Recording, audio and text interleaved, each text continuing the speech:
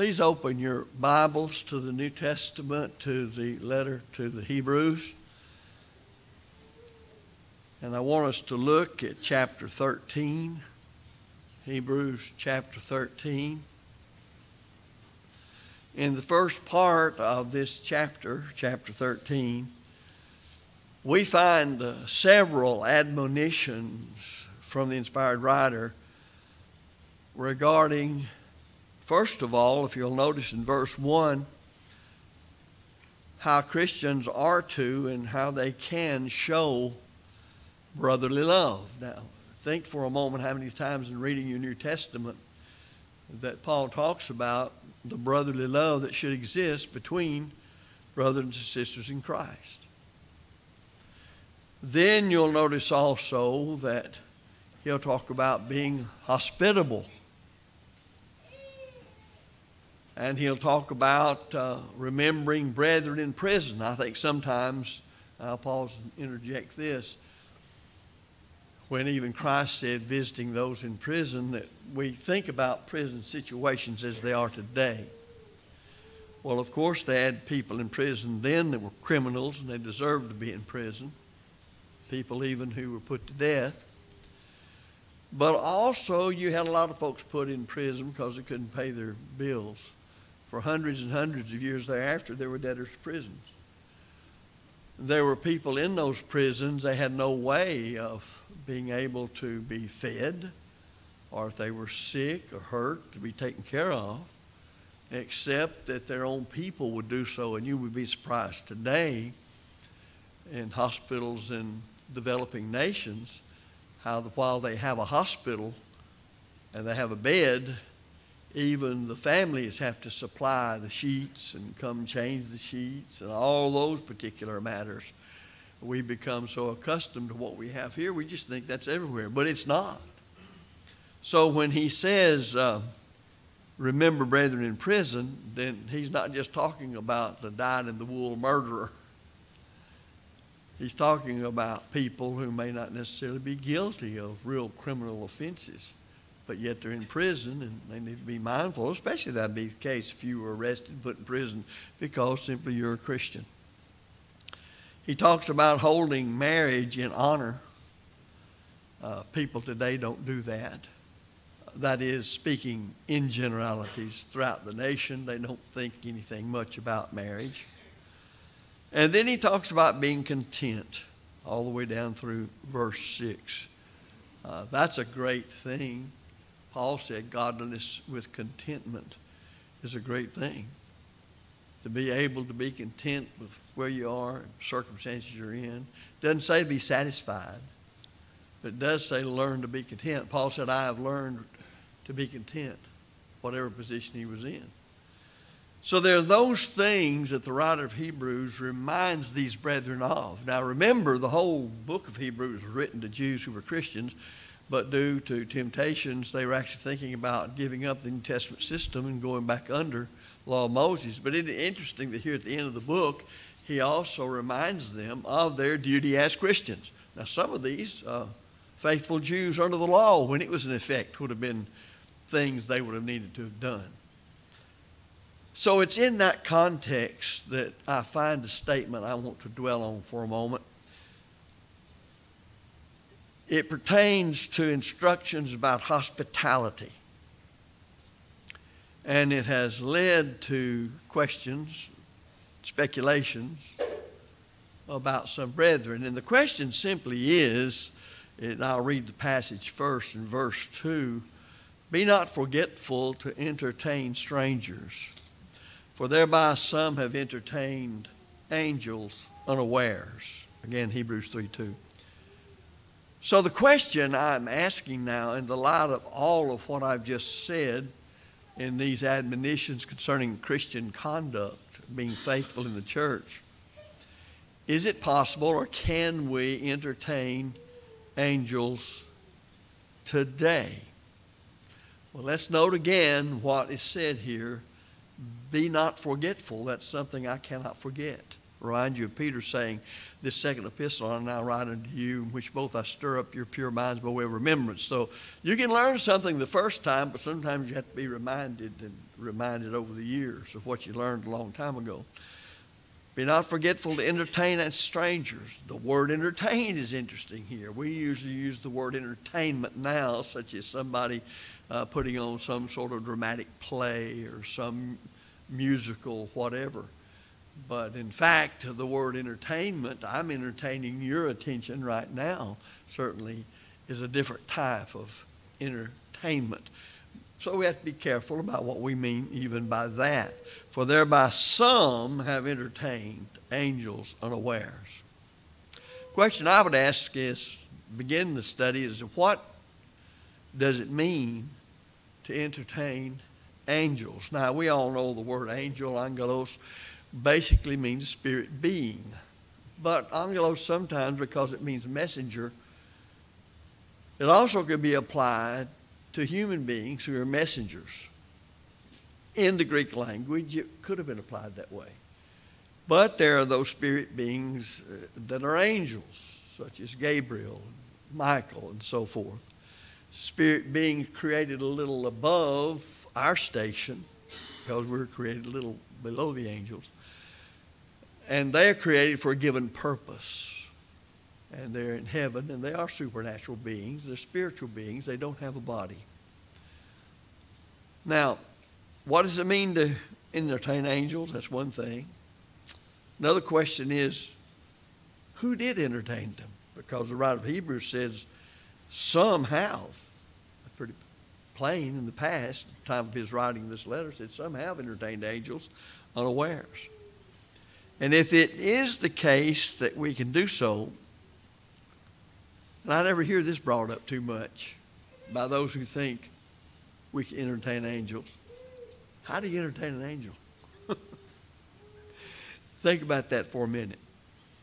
Well, before we address these questions, let us realize that the context of this is that what the Bible teaches about hospitality.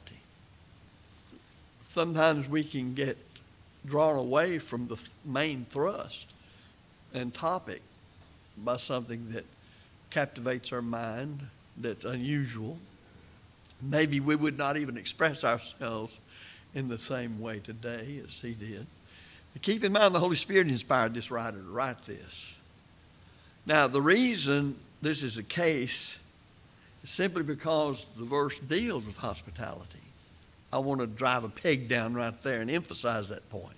It doesn't deal with angels. It deals with hospitality. And you got to realize why the angels were brought into it in the first place. And what is that? Angels are mentioned by the inspired writer to illustrate the point. What's the point? Being hospitable. Christians are to have a character that's always hospitable. People have long talked about Southern hospitality. I don't know sometimes what they meant, but most of the time they meant eating.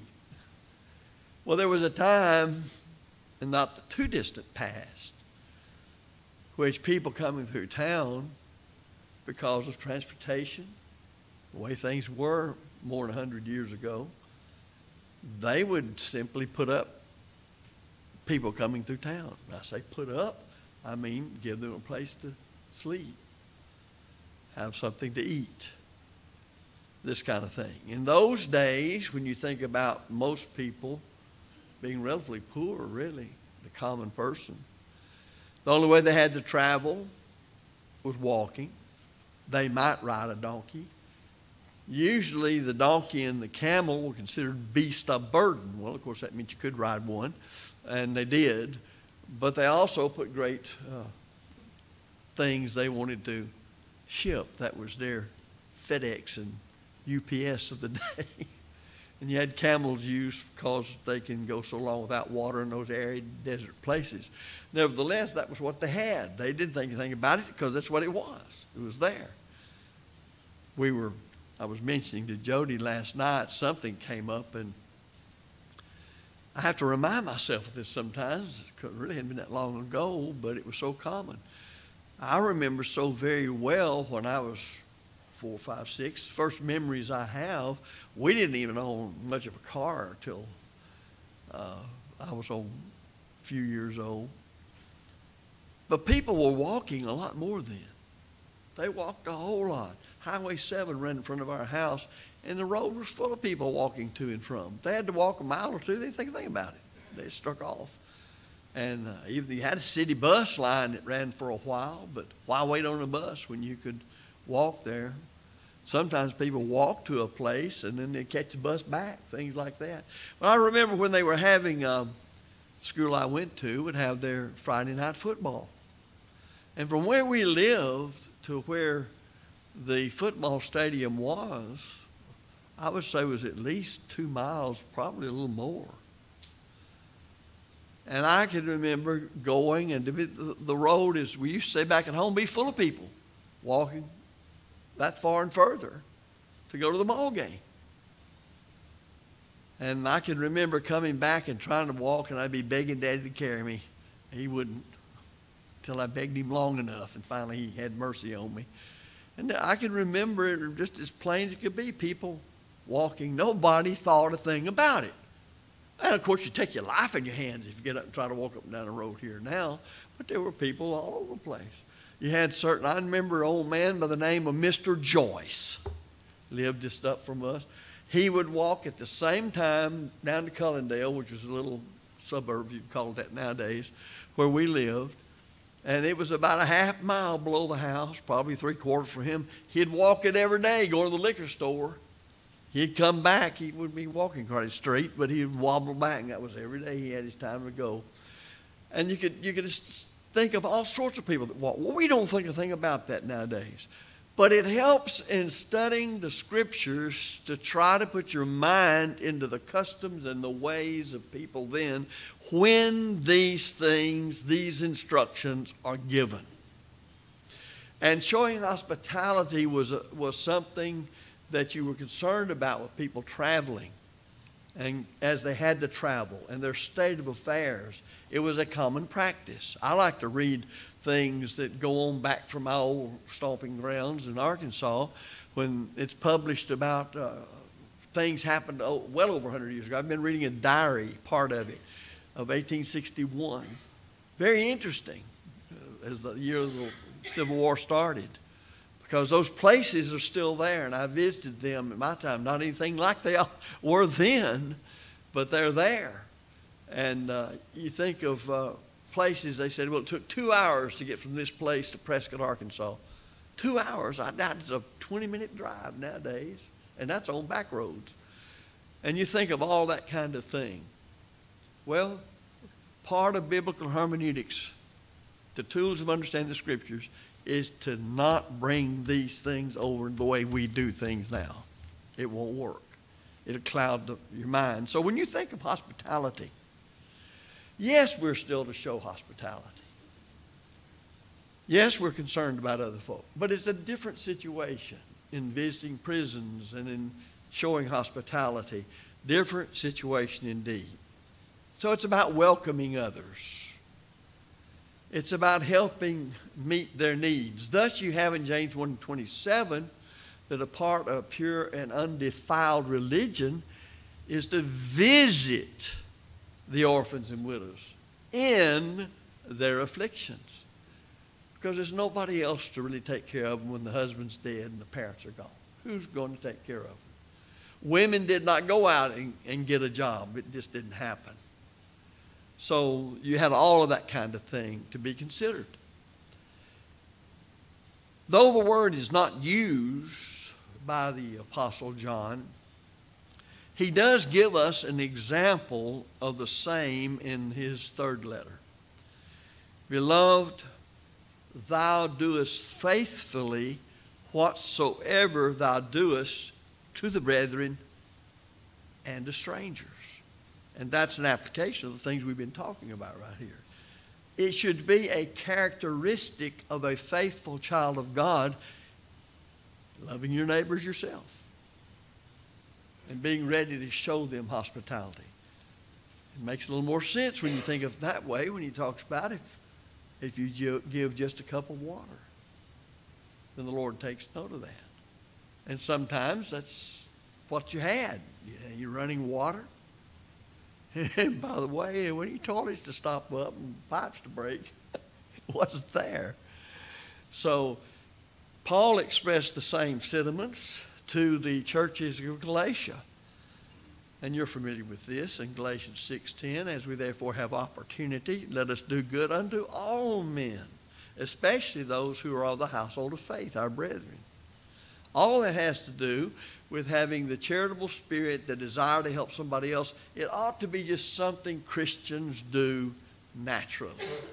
I say naturally, just a manner of speaking.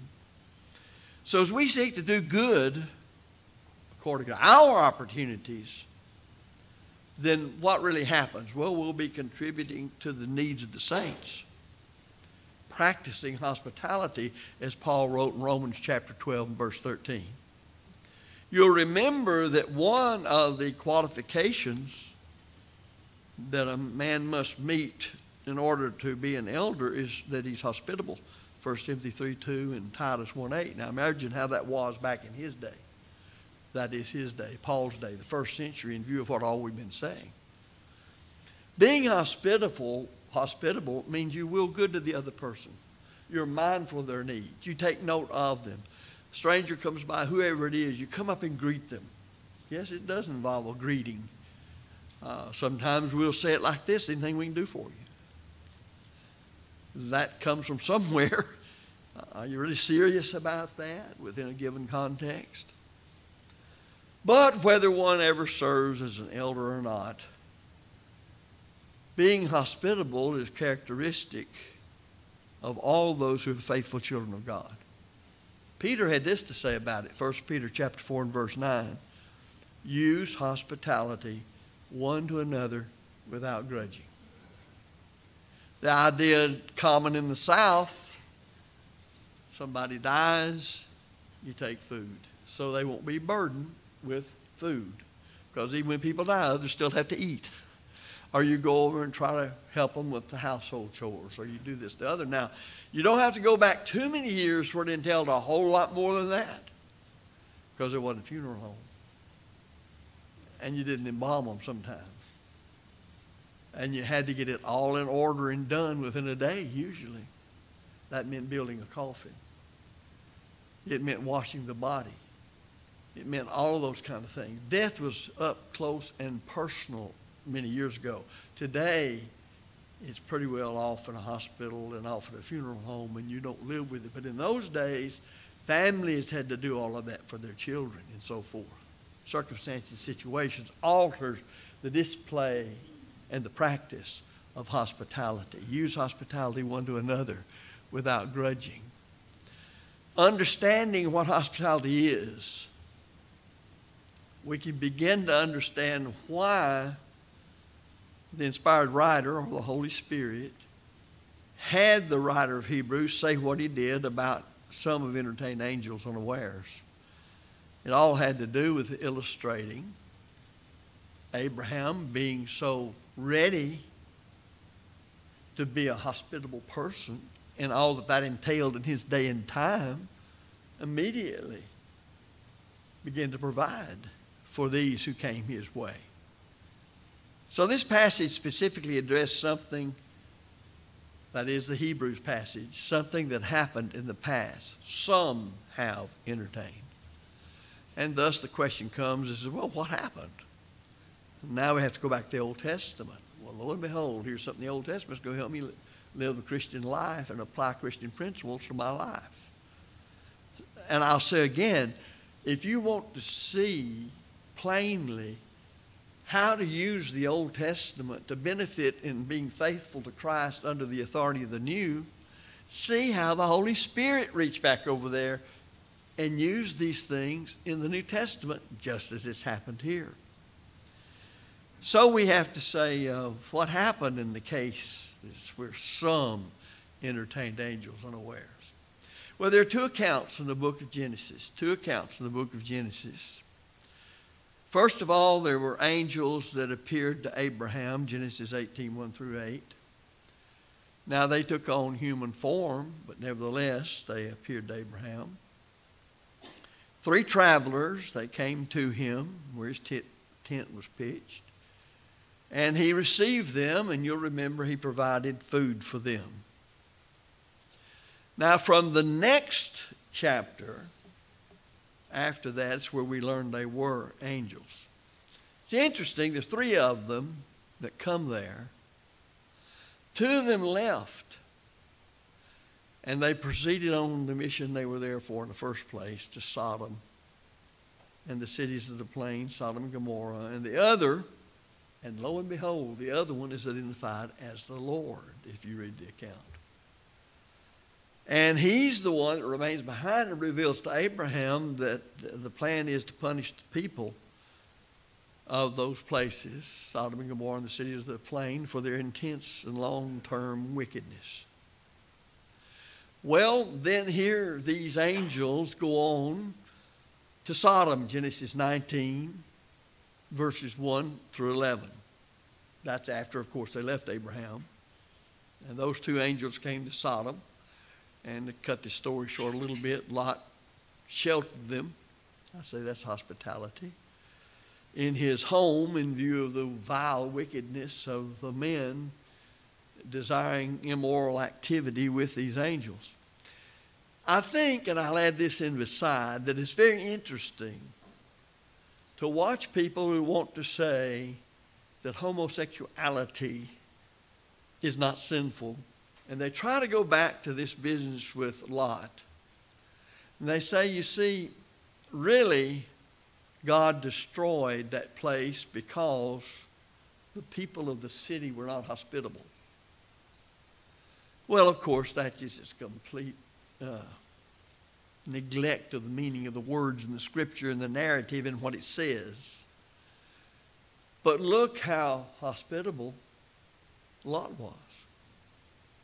Well, when the men of the city surrounded Lot's house that night, of course, they were not asking and requesting, they were demanding that the men who came to him, we know them to be angels and looking like men.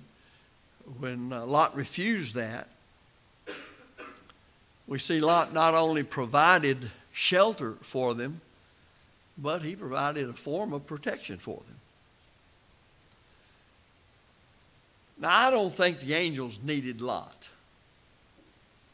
In view of what they're about to do to that city, they had plenty of power to do a lot of things, and they do even to the crowd, cause them to go blind. But nevertheless, look at the attitude of Lot. That's the point.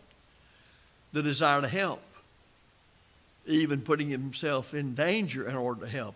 I remind you of the Samaritan in this account of the Samaritans, we call it, and what he did for Jews who hated him, wouldn't have a thing in the world to do with him.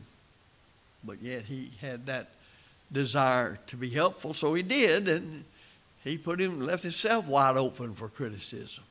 Sometimes being hospitable and treating other people as the creatures of God they are, our fellow human beings, but especially our brethren, you can leave yourself wide open for criticism. Why do you want to have anything to do with them? Remember Christ? Remember what we studied last week about going into Matthew's feast, invited to it. And lo and behold, there are these publicans, tax collectors, Jews who are tax collecting for Rome, and other sinners. Well, lo and behold, what? Well, he underwent all kinds of criticism. Few of us have undergone some of that kind of thing over the years because we were associated with people others didn't like us too. I think we will all do well, no matter how much Bible you know and how well you practice it, to ask sometimes, am I prejudiced? Am I bigoted? Am I showing hospitality? We're humans. Any of those things can work on us. In 1969, I related this to you one time, and I was asked to preach to a black congregation of Baptists. Well, that stirred no little turmoil even among some of the members, because I would go down there and preach the gospel of Jesus Christ in a Baptist church to them. They knew ahead of time that I wasn't going to preach Baptist doctrine, that I was going to preach the gospel, and they were told that. We had a good session last. I preached a little while that afternoon, but nevertheless, it kind of felt good to get all the amens and stuff they give you, because they heard some things my brethren had heard for years and years and years, but it's brand new to them that they hadn't heard. But be as it may, one of the chief women of that church was a maid to one of our members. And lo and behold, we had a meeting not too long after that, later in the summer. And they had a spasm because some of those people came up there. Not even members of the church come to the gospel meeting because I went down there. They ought to be ashamed of themselves. I don't believe people can go to heaven that way. If they can, I missed the boat a long time ago, and I know they missed it on the true meaning and practice consistently of hospitality, of entertaining people in the way we're talking about it. So these are the events, Genesis 18:19, to which the Hebrews writer is referring. Now, here it is. The point of the Hebrews writer, I'll say again, is this. As Abraham, and they knew how Abraham was, he's the father of the faithful. He's the epitome of what they wanted to be. If Abraham and Lot showed hospitality, and remember Peter said the life of those wicked people vexed his righteous living from day to day. So these are two men that still showed hospitality in the middle of a mess. If these two men showing hospitality to the angels who visited them did that very thing in that time period, shouldn't we? We're to show hospitality to others. That's the point. It's not that angelic beings are going to come down here on this earth like they did with Abraham and Lot, and we're going to entertain them. The point in the message, the context is, we're to show hospitality. Use hospitality one to another without grudging.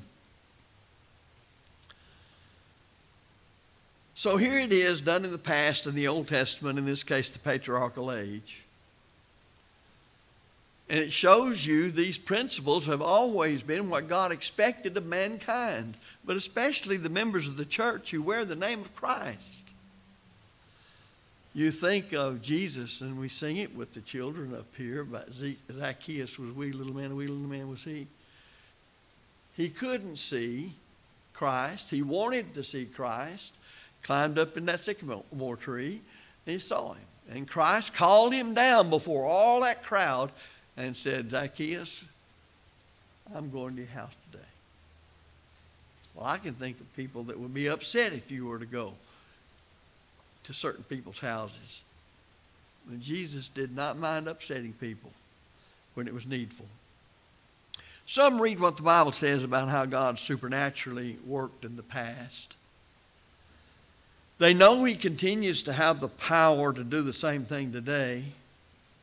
Thus, they think he must operate that way today.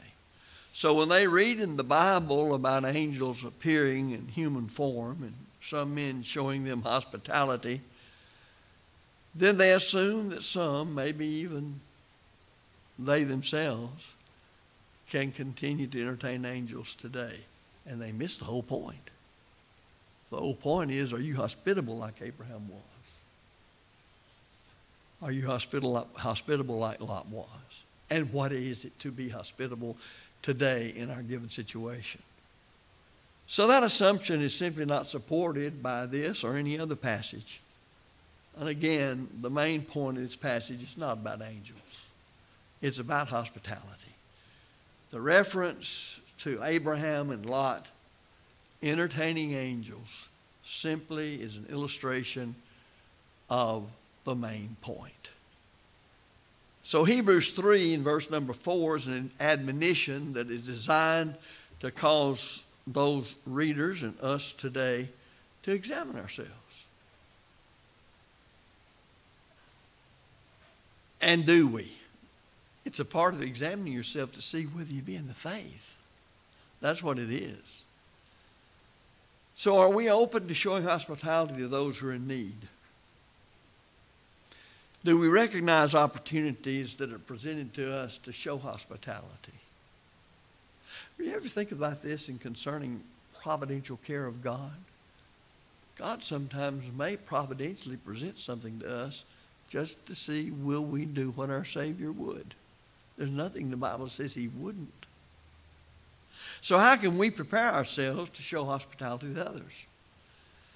Well, we think about what we do in this day and time. It is different in circumstances, situations, in society and in the culture from then till now. But the attitude and the desire to help others is always there, and we should be looking for that opportunity. Are we looking for people we can help? Do we make the necessary preparations to be able to help? Do we welcome those who come across our path? I may have related this. It happened a long time ago. I don't think we were even in Texas or Oklahoma where I preached at one time. I think we were up north doing a door knocking campaign. Things run together on me after over 50 years. But knocked on the front door, and this lady came to the door, and you could see she didn't want to be at the door and was aggravated at you because you knocked on her door. And she was very short, very crabby, and very whatever, to be a grouchy thing. And she curtly shut the door after we had a chance to say a little bit about why we were there. So I got the bright idea, you might wonder whether it was bright or not, to go around to the back door. I knocked on the back door. The same lady came to the back door. Before she could say anything, I said, I just wanted to see if the lady that came to the front door needs some help that we can provide her. She seemed like she was so upset about things. The lady smiled and dropped her head and started laughing. And she said, I just been burdened down with so much. And she started telling all the stuff she'd been going through with. And she was just frustrated. You realize how many people are out like that today? All around us. And far worse than that. And so we had a good little talk. And left there, everybody smiling. And she laughed and apologized for the way she acted at the front door. There's something called the second chance. And I sure appreciate God granting me far more than one second chance. And we, in our hospitality, should strive to do the same thing. Got to have a little courage sometimes, because you could appear at the back door with 40 dogs and 90 cats and a shotgun. I don't know, but nevertheless, it's worth trying a few things. Are we willing to open our home to others? Now, that's maybe not as big a thing today as it used to be, but really used to be. It almost was a necessity to really help some people. But are we willing to do that kind of thing, to help in the matter of taking care of people? So as we strive to please the Lord, that's the point. We must remember the importance of showing hospitality. It's a way we show the milk of human kindness, Christ living in us, and being good as the Bible tells us what good is to those around us. As you therefore have opportunity, do good unto all men, especially those in the household of faith. And then remember James 1:27. Pure religion and undefiled before God and the Father is this: to visit the widows and orphans in their afflictions, and to keep oneself unspotted from the world. So some of what the world needs just to see Christ living in us, the Christian example, is just simply how we go about treating other people. Whatsoever ye would that men should do unto you, do ye even also unto them. If you're not a child of God this afternoon, we urge you to think about our Lord. The whole reason that he came is to save men from their sins. Show them how God would live as a man on earth so that we can walk in the example he's left us.